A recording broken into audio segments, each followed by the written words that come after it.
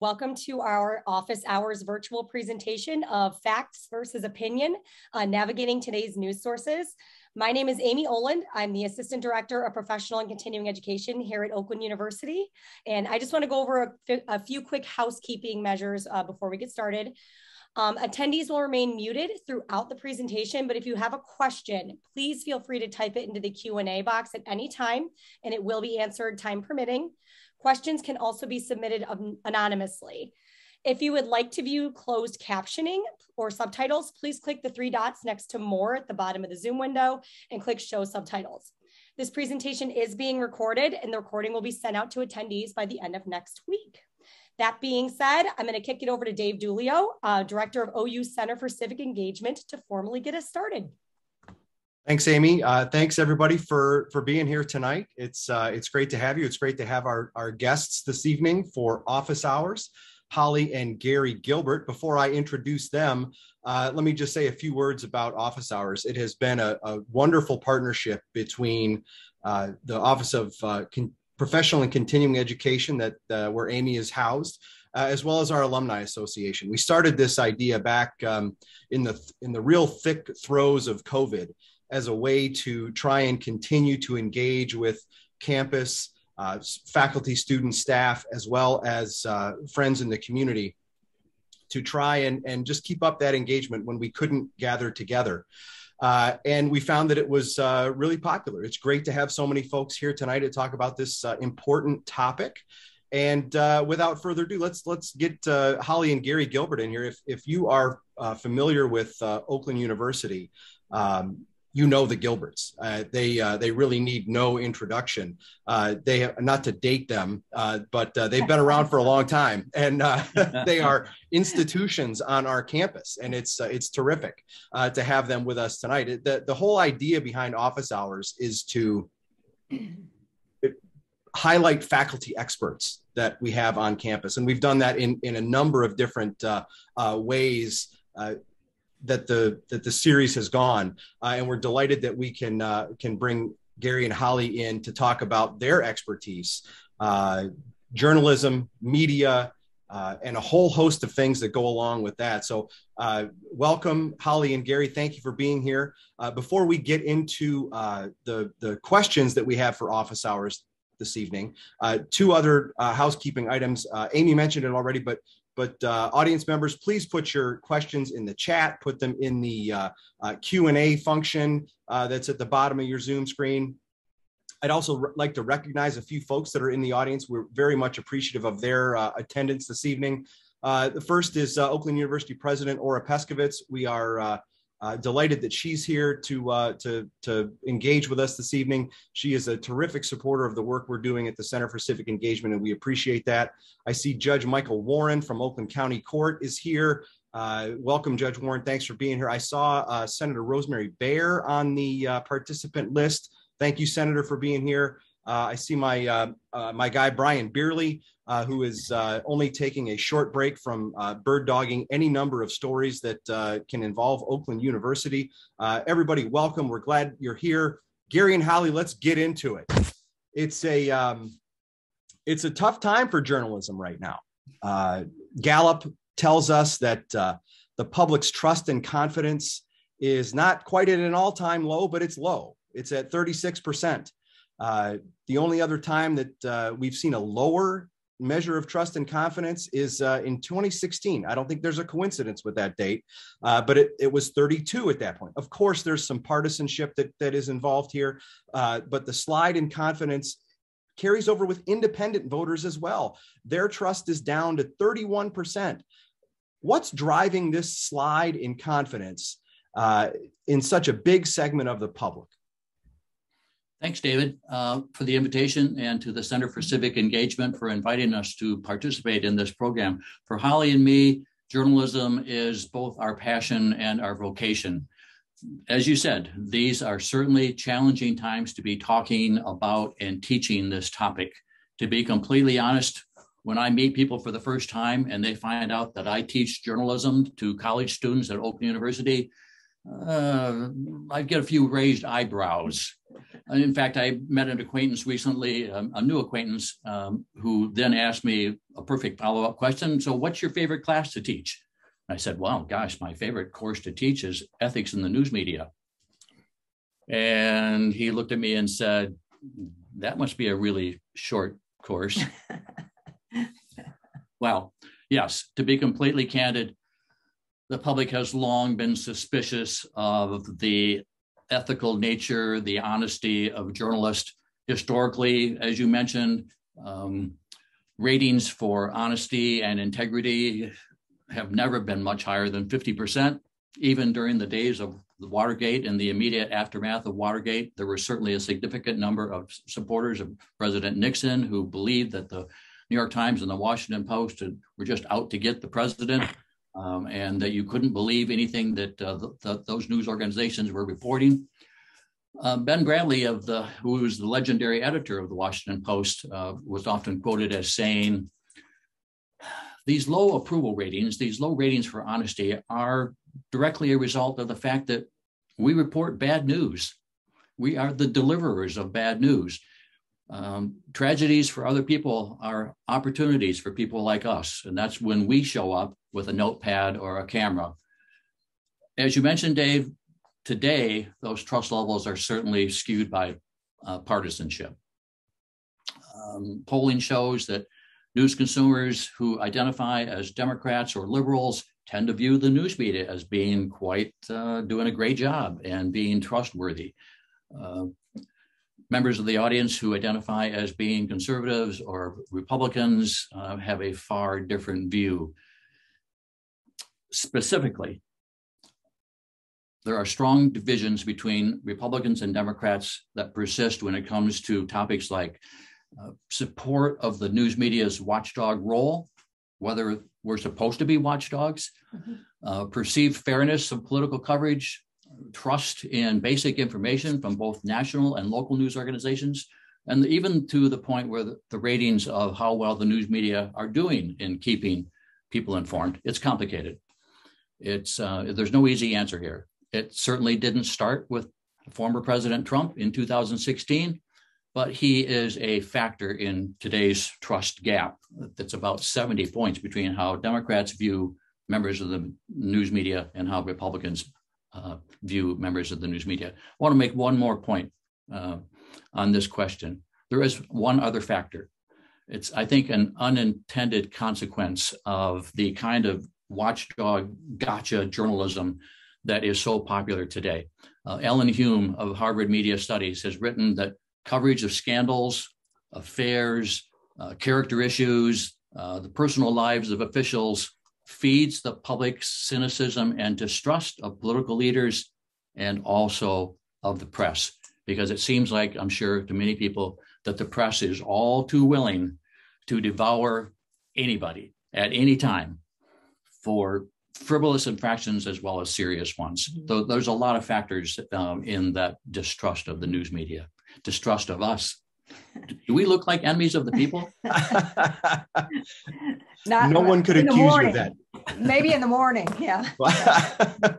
I want to add, I'm sorry, can I add one more? No, go for it, absolutely. I just wanted to mention that one thing about, that Trump did, exacerbate this feeling about the news media and like to call us the enemy of the people. But ironically, he also gave us a lot of exposure. He gave, new focus on the media. And as a result, a lot of news organizations got, more subscribers, their readership skyrocketed because of that. So there's that. Yeah. So I want to ask a follow-up question because on something that was embedded in some things Gary was talking about there, but I also want to go back to your course on political, on journalism ethics, right? Media ethics. A while ago, I edited a book called Political Ethics, Shades of Gray. And the comment was not that it's a short book, it's, well, that's an oxymoron. And so I get where you're coming from on that. So, but the question I want to ask is about bias. The New York Times, the Washington Post, CNN, they lean to the left. I mean, that's pretty well accepted these days. There are other outlets that lean to the right. There are some reporters highlight certain stories and not others. They blow some stories out of proportion. They cover up other stories, right? I mean, or they underreport. Cover up is a bad word. We shouldn't say that. That's a little. There's some judgment in there. Why is there this bias, right? What is it? And I think that you're talking about the Republican distrust of the press being so high in terms of distrust. And for years and years and years, decades, right? Republicans have thought that their side doesn't get a fair shake. And they point to evidence that most journalists identify as Democrats. They will, when you can catch them in a brutally honest moment, admit to voting for Democrats. And I think that that's where a lot of that comes from. But can you address that question of bias for a minute? Okay, so first of all, let me say there's bias on both sides. And we can go into that later. But content that is provocative, content that has a strong emotional response gets clicks and it gets audience. And clicks and audience mean more traffic, more money from advertisers. So a lot of this kind of content, this biased content, especially in this era, is political because we're so politically divided. So as a news organization responds to what the readers want, the coverage shifts, feeding that thirst for all things partisan. And so as you consume this, as the audience starts consuming this, you're basically feeding the beast, so to speak. And they're giving you what you want. It's supply and demand. That's a very oversimplified answer to that question. Gary he'll elaborate. David, it's my experience working in newsrooms for more than 40 years that generally speaking, journalists are biased. We all see stories. We all bring our own personal biases into the way we cover stories. I've made the argument, frankly, that most journalists that I know lean to the left politically. We believe that our reporting, that the stories that we write might change the world. And that tends to be a kind of a democratic point of view. But I would also argue that journalists are biased in favor of good news stories, frankly. In 2008, when Barack Obama... You don't mean like a good story, a happy story. No, we're biased in favor of thinking something that we think will be a powerful story. Yeah. When Barack Obama was running to be president of the United States in 2008, I heard from so many sources, you guys are in the tank for Obama. You know what? That's probably true. But we had a choice there. As journalists, we were covering the first African-American man to become president of the United States, this well-spoken, charismatic character who had this great storyline behind him, or we were looking at the 44th consecutive white guy to be president of the United States. Obama was a more interesting story. And that's how we think why some of us were biased toward him winning. There's a long history of bias in the news media. It's a complicated topic. Of course. And, we could go on, we could do a whole semester on bias in the media and the different kinds, right? And maybe even the ways to solve that or ways to mitigate that. And I think that would be fascinating. I've heard you talk about a study that was done recently, and I happened to read it independently and am in total agreement with you on the importance of this RAND Corporation study called Truth Decay. And one of the things that they point to is as a problem is this blurring of the line between news and opinion.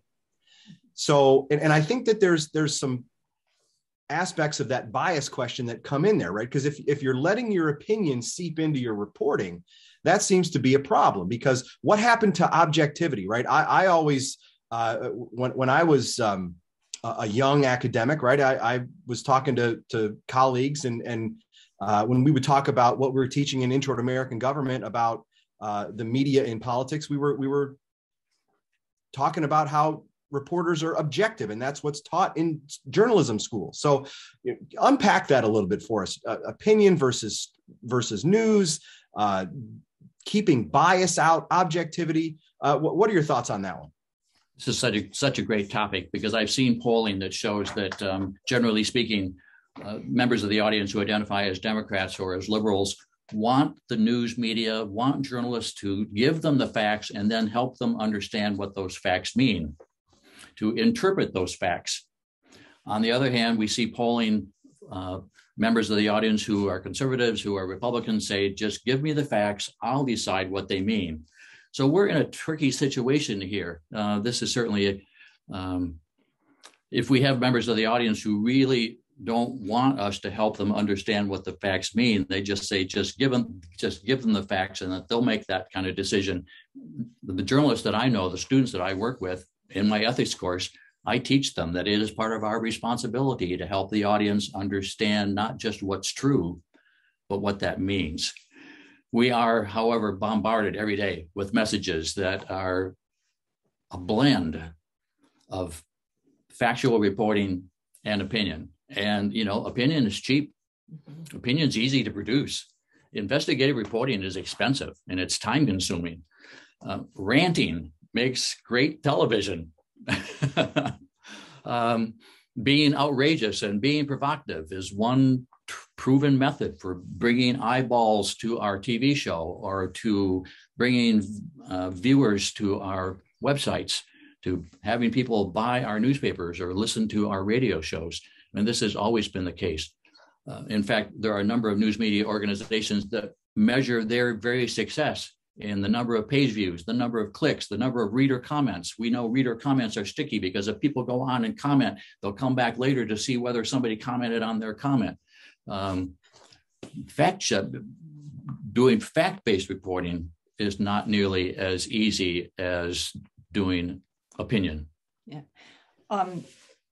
The other thing is, I think there's some confusion, and this is probably the fault of the media outlets, but there are a lot of things that people are watching and reading that they think are news, and they're not. They're opinion shows, they're talk shows, network talk shows, opinion pieces on the commentary pages of news organizations are not supposed to be, they're not news. But I think, frankly, I teach news design, and I really think there's long been a problem with news organizations identifying, this is opinion, this is supposed to be opinion, and it gets lost. So, there's a stark difference between NBC Nightly News with Lester Holt and Cuomo, on CNN, Chris Cuomo show, which is opinion.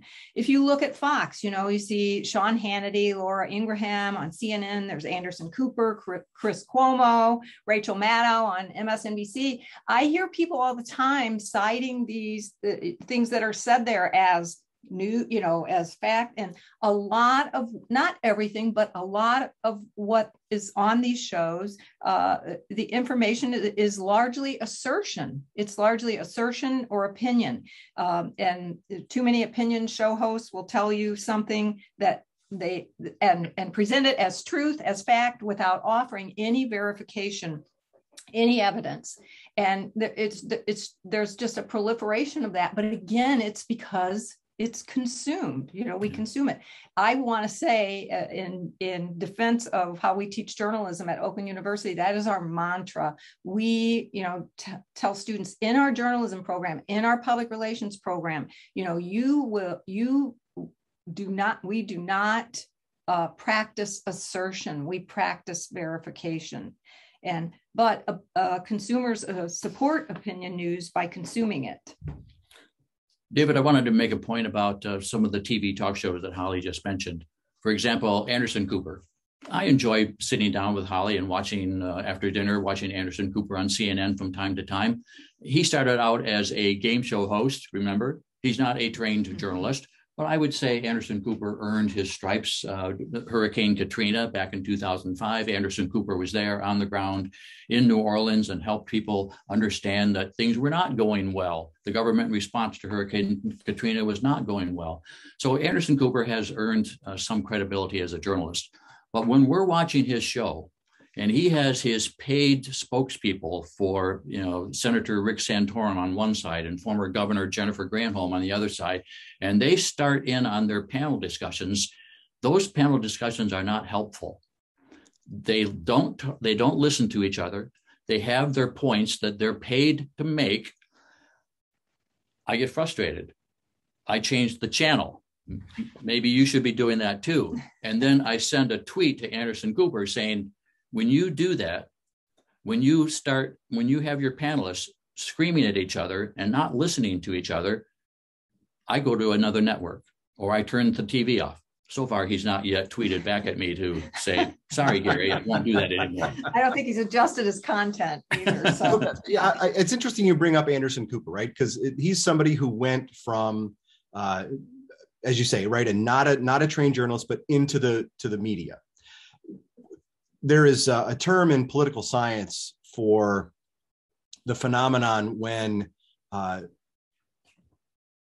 elected officials retire and then go to K Street in Washington, D.C. and become lobbyists, right? It's called the revolving door between lobbying and government.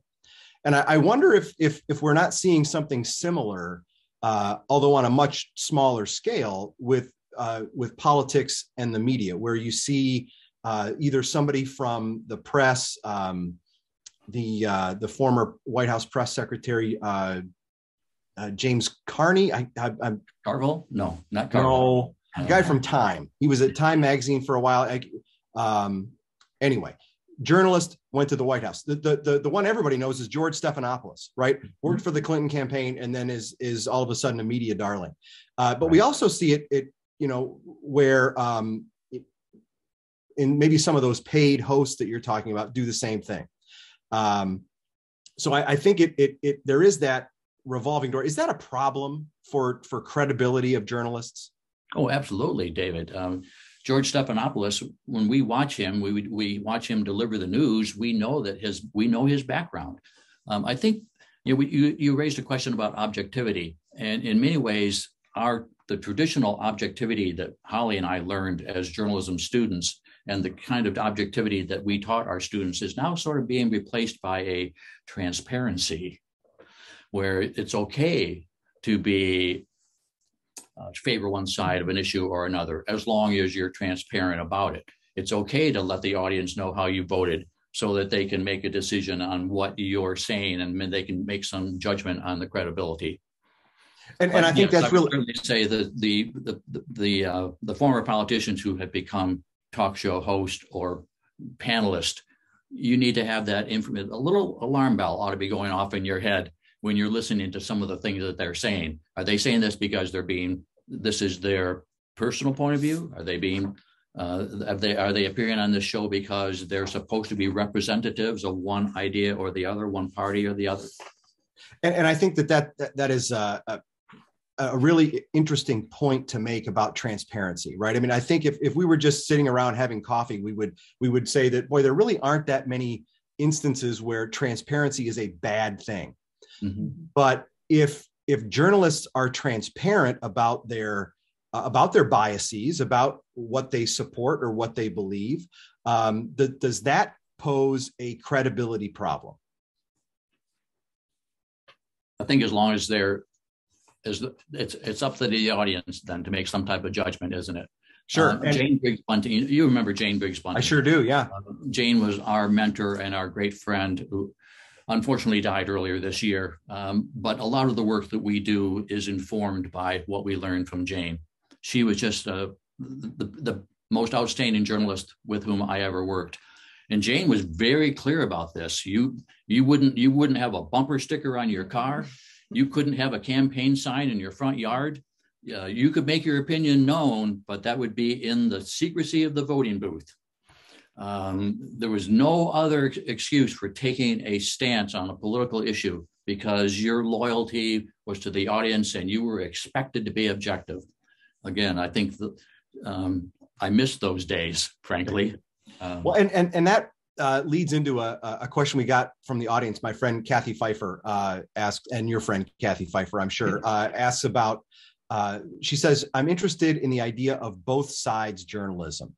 Many excellent media critics like Eric Boehlert have noted that democracy is undermined by this principle and that gives equal weight to unequal positions. And she would like you to comment. And I guess I'm thinking of an example where is it, well, I guess just talk about that and I'll pull an example maybe as a follow-up.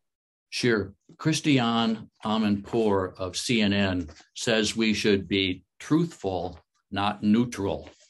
And I think that's a really important point. There are stories that can't be balanced. There are stories that if you try to balance them, you're not being fair to the truth. The best example that I would use, Dave, would be climate change. 97%, we're all familiar with this figure, 97% of environmental scientists say that climate change is caused by human beings, that we need to reverse it, or we're all going to have to move and go to another planet. Well, maybe they didn't say that part, but if you're writing, if I'm teaching, if I have a student who's doing a story about climate change, and that student comes back and says, well, I have to be balanced, the story has to be balanced, I'd say, nope, that's not your job. Your job is to find the facts. And if those facts lead you to a conclusion, then it's your ethical responsibility to state what that conclusion is. I saw a copy of USA Today recently devoted an entire page to climate change. 60% of the page was devoted to the argument that climate change is caused by humans, that we need to reverse the effects of it. 40% of the page was dedicated to the other view. In my mind, according to the science, there is no other view. Well, 3%. 3%, and they're so let's take a let's take an even starker example. I think that because it comes with a question that might be able to pull in that climate change example too, right? But if somebody says the Earth is flat, mm-hmm. right, and there are still some folks out there who think that is true, right? And people who think chocolate milk comes from cows, from brown cows. So, right, but I guess my question to you is about where's the line? Right? At what point do we draw the line in those stories where both sides piece undermines what journalists are trying to do? And I think it's fair to say, right, that line is probably going to be different for different people. And so I wonder what you think about that too. We talk about evaluating. Sure. Might be a good place to talk about. So yeah, well, where do you draw the line? How do you decide? I guess I'm just going to back out and widen the angle here to look at fairness and accuracy. To me, that would be my answer. Is the story fair and accurate? And it sounds to me like the story that Gary's talking about on climate change, where there were 40% of, sources or resources or whatever dedicated to the idea that we did not cause it. There's some, I don't know what's going on there, but I would be evaluating who those sources are. Okay. And, so, we have people ask, well, how do you know if it's fair and accurate? How do you know how they reported the story and so forth? It seems like a lot of work to evaluate this. I just want to watch, I just want to watch the evening news or watch my show or read my stuff. Well, it is a lot of work. It is a lot of work right now. It's not like, when I was a kid, we had Walter Cronkite and, we believed him, how easy that this was easy. Now we're just, news and opinion and information is flowing. It's, it's ubiquitous. It's almost, it makes us have anxiety disorders. There's so much of it. But there are some metrics that you can use when you're looking at these kinds of stories, just some metrics as you start, reading stories. For example, I'll throw out a few of them. And I can share this information and other sources where you can find these sort of formulas for evaluating, like who is the source of the information. When you're reading a story, listening to a story, can you tell who is the source? Is it apparent that there even is a source, or might just be the person reporting the news? So we go back to your transparency thing. What would the source know? Who are the sources? Do they have training in a particular area? Do they have a job title that would indicate that they have training? I've seen so many stories where, people are quoted like, who is this person? Anyway, I don't even know what this person does. When did the source get this knowledge? Was it recently?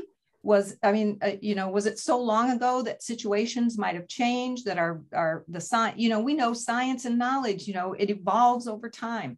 And, where did this source get this knowledge? Do they have a degree, training, so forth? How do they know it? Can I confirm the source's information? This guy said this, or this person said this. Wow, that sounds interesting. I'm going to go look that up. I'm going to go follow up on that. But I'm a skeptic, so I do that kind of thing all the time. It's one of my hobbies, being a skeptic. What is the past reliability? What is the source's motive? Can you tell, is there a motive? Are they pushing something? Is there an agenda or whatever? And finally, here's the biggest one, the easiest one, when you're looking at this kind of information is, are other news outlets reporting this story?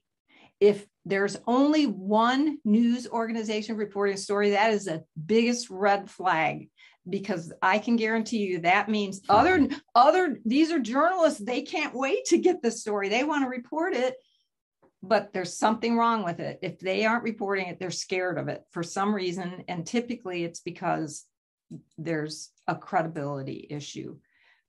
You tell me that was a great point. If only one network or only one news source is reporting something, then you should be a little bit skeptical about it. I can give you two great examples.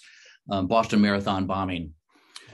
I remember John King of CNN being on the air, looking at his cell phone and saying, I have sources who are telling me that the Boston Police Department has 2 suspects in custody. CNN had that story exclusively. And you know why CNN had that story exclusively? Because it was wrong. The most trusted name in news became the most busted name in news. Another example would be the shooting with Gabrielle Giffords in Arizona. Remember NPR, which we would consider to be one of our most trusted news sources, had a report from a reporter on the ground that Gabrielle Giffords had been killed, and went with that report.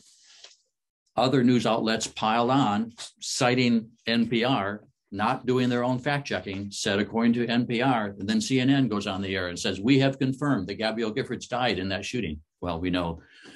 You need to be so careful. And you would think, my God, we have four different news organizations that reported that that's true. And it turned out not to be. Yeah, and that is, there's so much in there, right? Because and you tell me if I'm wrong, but I assume that that part of the journalist job is, well, the first part is to be right. But am I correct in saying that that many journalists also want to be first? Oh, absolutely. So they're right. And is the pursuit of the scoop, does that cause us some problems? It leads to mistakes like that, right? That's kind of that's one direction that I'd like to go, because it gets us down another path I think that's really interesting. But the other side of it is that a lot of this depends on timing, right? Mm-hmm. The timing of things matter, whether it's because if one news outlet if there's only one place that has it, maybe they're just first. And if you're catching that story, but after a day or so, then you'd have to judge, okay, nobody else picked up on this, and maybe there's a reason why. But and also timing matters, right? Because as Holly said, things change. Science can change. Understanding of events can change. And I think that sometimes there's a bit of a blinders, having blinders on, right? That we don't know the entire context of the story. And is that a problem as well? Sure, absolutely. Most of us are carrying a device around that looks something like this, and we're getting our news delivered to this device. And I'm sitting at a traffic signal and I'm checking my email and I'm getting alerts on my phone. No texting while driving, Gary. No texting while driving. It's all right to consume the news while driving, isn't it? Oh, wait, maybe not. But frankly, speed is the enemy of accuracy. We all feel pressured to get that story out first. I'll tell you what, I think we're much more likely to remember who got it wrong than who had it first. Well, and the one that sticks in my mind, right, is the 2000 election, and how many times I lost a lot of my hearing. Right, I mean, it was to be and since then, I think news networks have become much more careful in their decisions about when to call a race, right? Yeah. Because there can be an embarrassment. Yeah, I was the editor of a daily newspaper in Michigan that election, and we put out a newspaper that morning that said Bush squeaks in. Hey, we had the news like we were 4 months. We had it right. It was just we didn't know for 3 more months that I got home that night and I saw Holly and I said, "Man, we've got it. Bush won." I sat down, turned the TV on, and I saw the networks were now starting to back up. Yeah, from their predictions and their projections, and that was one of the worst nights of my journalism life because we had that story wrong. There's no excuse when you have something wrong. Well, and that brings up another question that I have, right? And it's one that I think is a lot of people have it, and it has to do with fake news. So let's talk about fake news. And I think I'd like you to define that, but I'd also like to ask you specifically if a media organization gets something wrong, is that fake news?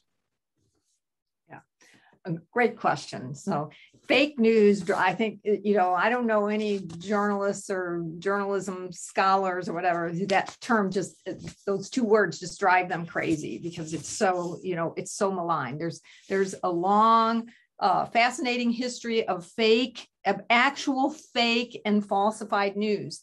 But now that term has been expanded and weaponized basically by politicians, mostly politicians, to be used to discredit media reports that they don't like or that they don't agree with. The other thing that it's used for here, it has been to a degree used here and in other countries to limit free speech by pronouncing it fake news to delegitimize it. So it's dangerous right now. And that is not Gary's, he loves to talk about the original, what original fake and falsified news was about. Sure. In the 1830s, one of the New York newspapers reported and had an exclusive on the existence of man bats on the surface of the moon. And it was not possible for us to publish photos at that time. I say that like I was actually alive in the 1830s. We haven't been here that long. But newspapers couldn't publish photographs, but they provided drawings so that the audience would understand what these man bats look like. And yes, there are hundreds, far too many examples of stories that have been fabricated, exaggerated, faked. Brian Williams of NBC News got himself into some deep trouble and lost his position as the anchor of the NBC nightly news because he lied. He lied. Thank you. Yeah. He enhanced the story and put himself in the story. It was a good story, but it just wasn't truthful. Wasn't true.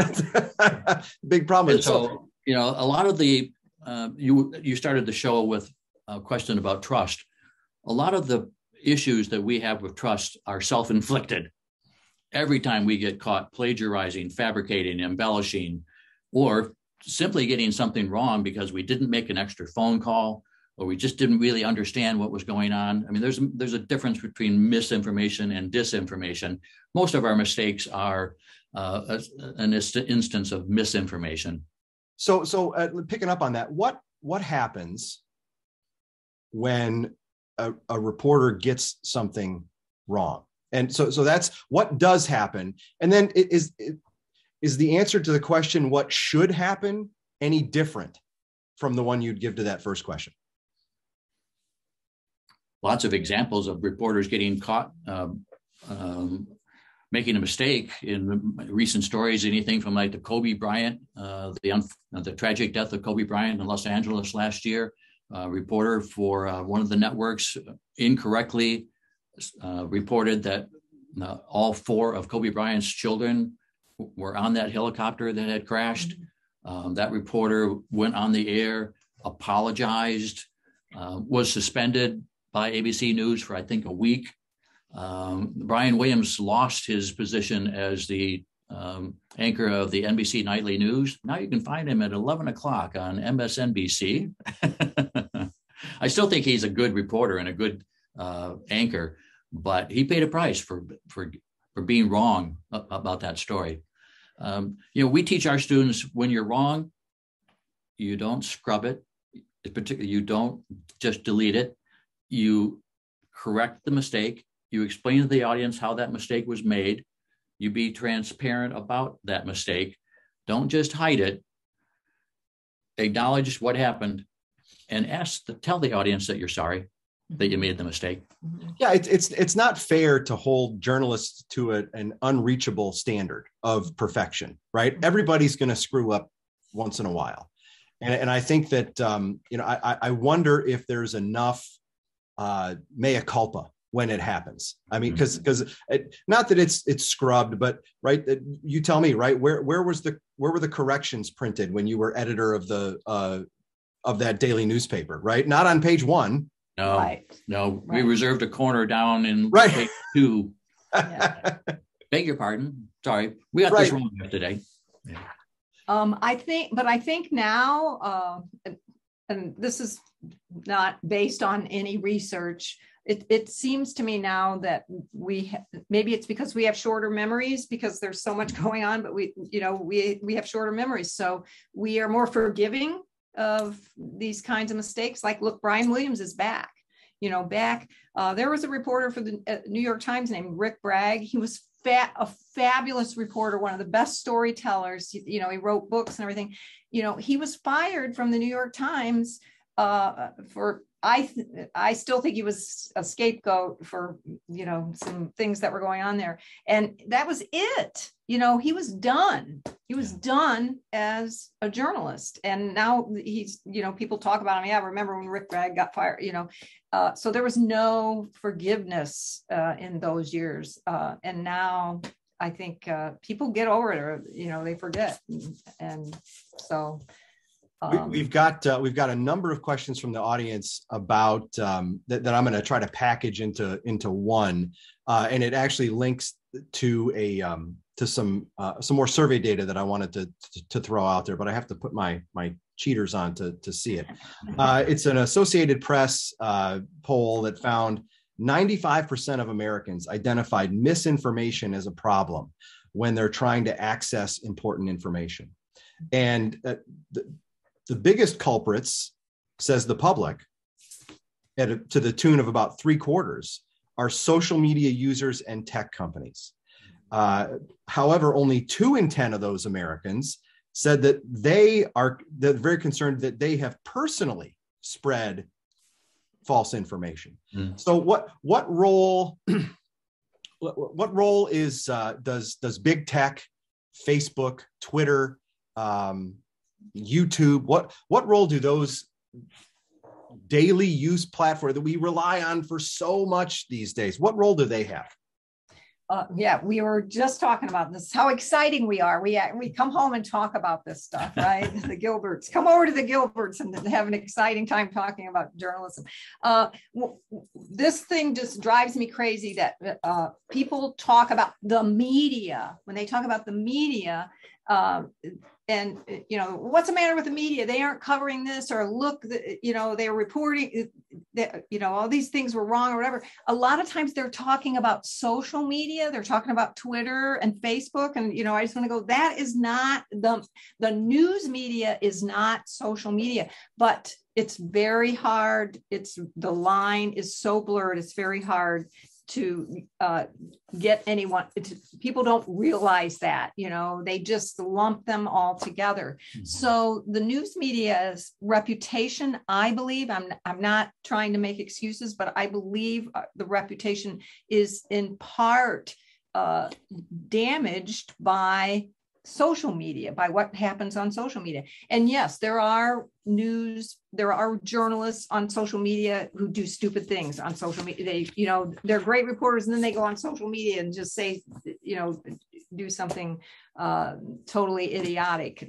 Like, I don't know, they just come unglued there or something. And is that part of the, sorry to interrupt, is that part of the, is that potentially part of the blurring of the line between fact and opinion, right? Because as an individual who happens to be a reporter, right, you could go on there and you could tweet about things that you personally think, but then you're trying to tweet out a story that you've written. And I have to imagine that is that the public links those two, right, and sees them as one and the same. Absolutely. We have this Tower of Babel, and people they don't know what to make sense of. And they're seeing journalists who are supposed to be objective tweet and promote their own stories, make mistakes on social media. We're guilty of, most news organizations in this country are owned by profit-seeking companies. That is a major ethical problem. We deliberately create controversy. Look at the Facebook papers as an example. We know that Facebook has been deliberately, knowingly dividing us because it's profitable.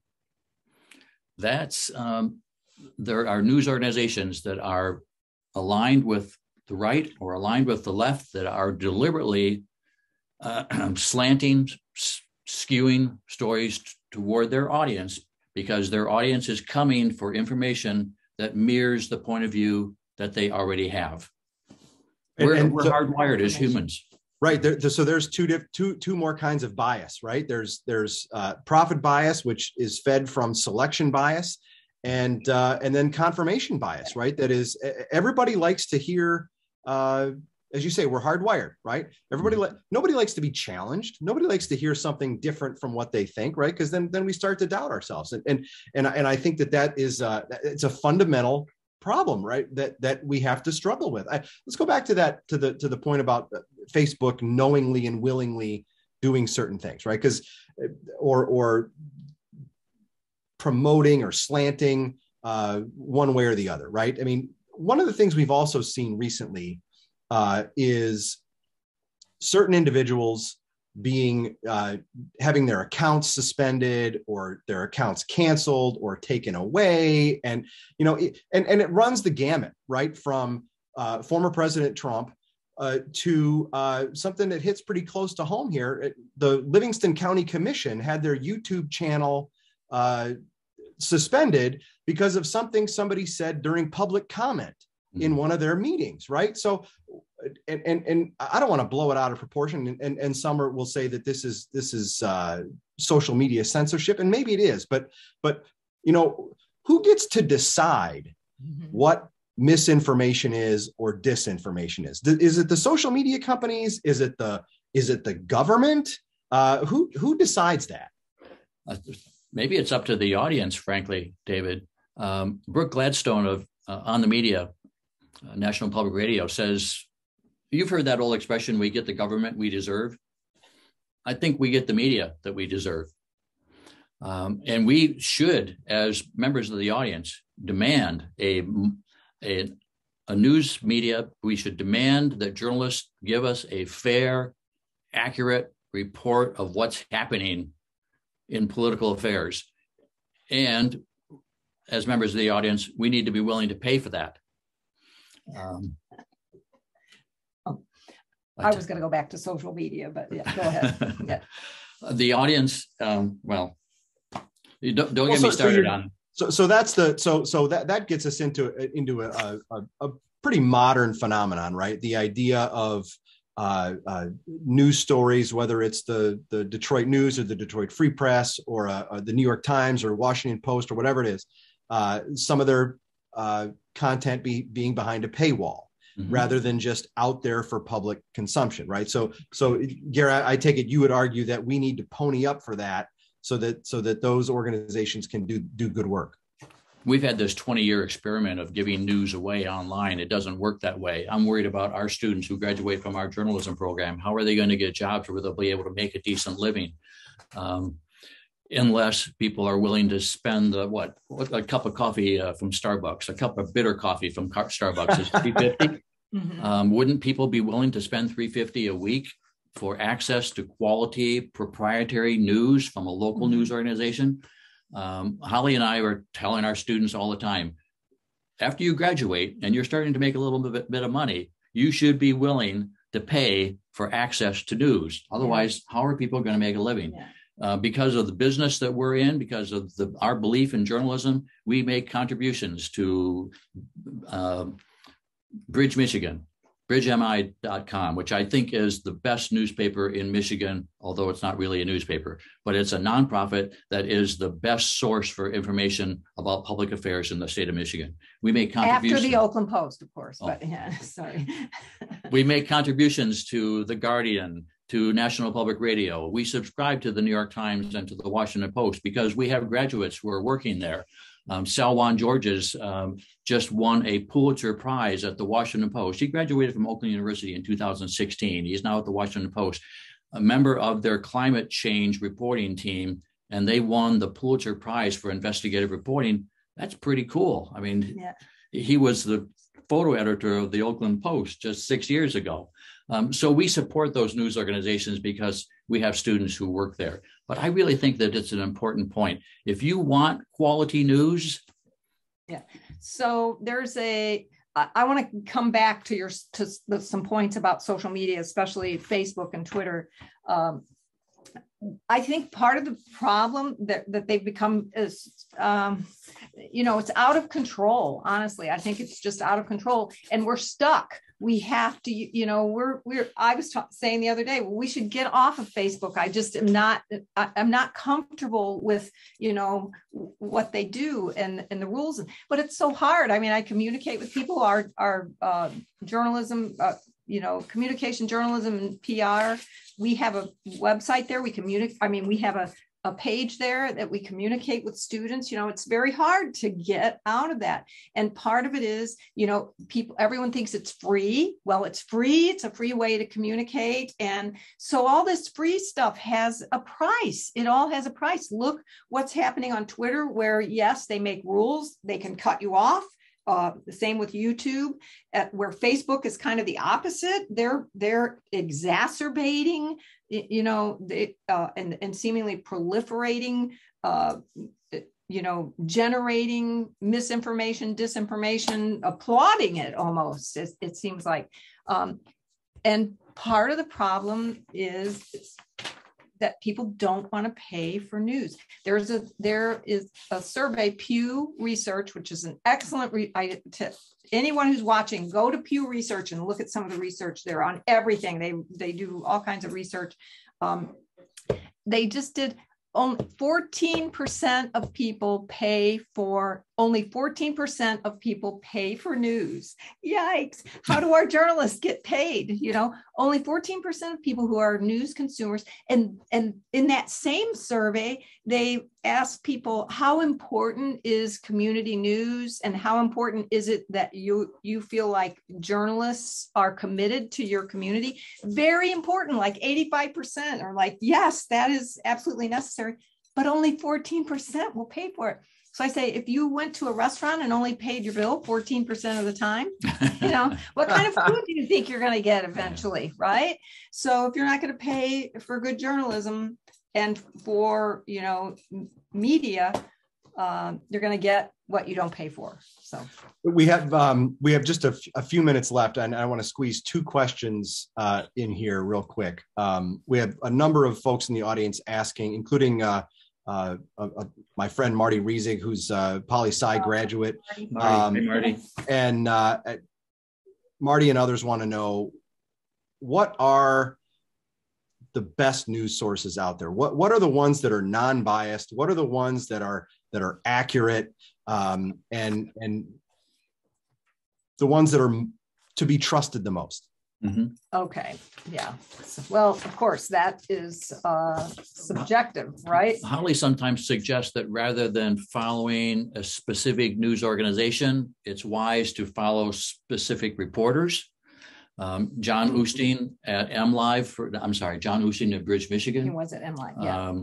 Is an excellent source for news about public affairs in the state of Michigan. Kristen Jordan Shamus, for example, at the Free Press, she just, I don't know when she ever sleeps. She's so prolific, did a lot of coverage during COVID. So, if you follow reporters, I'll come back to some sites that I think are pretty centrist, some news organizations that are pretty centrist, but if you're looking for reporters, for example, COVID, what we've been living the past going on 2 years here, it's very divisive, right? Like everything, it's polarized in the coverage. There's a woman named Catherine Wu. She is a science reporter at The Atlantic. Think about alternative news sources, not the legacy platform news sources. Go explore some of these. But The Atlantic does excellent news reporting. Her coverage of COVID and related topics. She's science. I get chills, like good chills, when I read her one of her blog posts, because it's so loaded with sourcing, credible sourcing and primary sources. But look for sources that don't rely on advertising. If you're looking for, because that's what draws them one way or the other. The Associated Press, Reuters, two news organizations that share stories. Reuters is has more of a financial bent, I think, than, and there's a site called The Conversation, which is a conglomerate of news outlets that publish articles written by academics and researchers. And these are not advertising based. And read news that comes from sources that don't reflect your ideology. Look at them. And you don't have to, there's these ranking services out there. They rank them moderate left, moderate right, far right. There are, the Wall Street Journal, Reason, and Forbes are moderate right, are considered moderate right. Washington Post, New York Times, NPR, moderate left. And, maybe you don't agree with everything there, but they all do. And they're not the only examples, a good amount of, solid news reporting. That's really interesting, right? Sorry, Gary, go ahead. Mitch McConnell. I don't often agree with Mitch McConnell, but I saw a quote from him the other day who said, try not to fall in love with just one source of news. And if any of you remember the Rabbi Sherwin Wine, Rabbi Sherwin Wine was a controversial intellectual in this community. He used to say, why would I waste my time reading the views of people with whom I already agree? Challenge yourself. Yeah. So if anybody wants to contact us after the show is over, we'd be happy to provide a list of the news organizations and the journalists that we follow. And that is, so the advice is really burst your own bubble. Get out of your own bubble and find yourself. Some things that, and challenge yourself, right? That and I think that we are around a college campus every day, a place where that's supposed to happen, where we want to have challenging conversations. We want to expose students to different points of view than maybe they've come across. But I think what I'm hearing is we should all be lifelong learners in that respect. And if you lean to the left, right, check out the Wall Street Journal, even read National Review, right? If you lean to the right, read the New York Times, check out what The Nation has to say, because it will give you a different and better perspective, right? I think that's for sure a good lesson. Last question. We're going to give this one to our friend, Brian Beerley. Brian wants to know, Brian says, you have a lot of books there behind you. Which is your favorite? Brian, you know the answer to that. The Associated Press style book. What else? It's the Bible here. Why am I not surprised at that answer? Why am I not surprised? We have a copy in every room in the house. Well, we are past our time.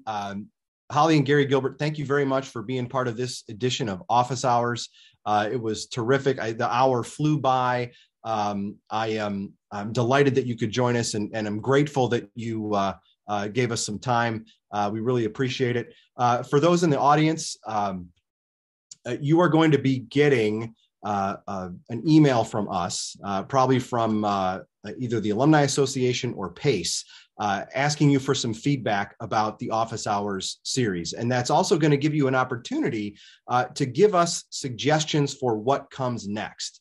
We're going to continue this as long as we get audiences. So tell us what you want to hear. Tell us what you want to talk about, and we will do our best to respond to that demand. Holly and Gary, any parting thoughts before we sign off? No, give it. Are they going to review this? Do they have to review us? Be sure to give us a good review, because they'll cut our pay in half if we don't. Yeah.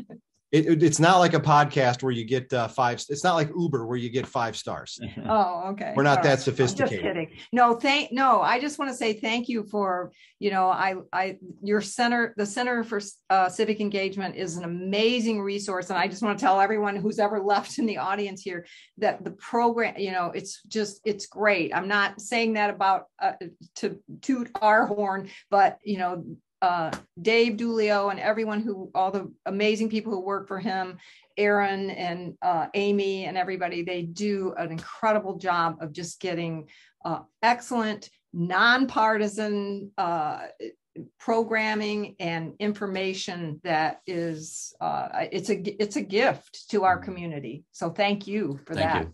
Well, thank you for the kind words. Folks, if you're still in the audience, thank you again for being here. And we will look forward to seeing you at the next Office Hours. Have a good evening.